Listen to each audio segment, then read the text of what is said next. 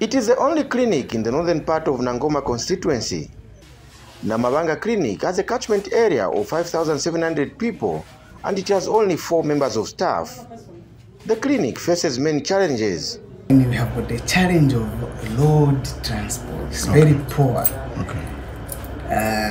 If you call the ambulance like around 19, it will reach here from the DHO, it will reach here about around 01. Yeah, so we have got the challenge of the roads. Nangoma Member of Parliament NZOVU has visited the clinic to check on its operations. Recently, Mr. NZOVU, who is also Green Economy and Environment Minister, donated mattresses and solar panels which are currently being used as the health facility is not connected to the national grid. In the next CDF, we are locating another construction of another house. That's one thing. Further, we have engaged ZMS already to see that our road is done.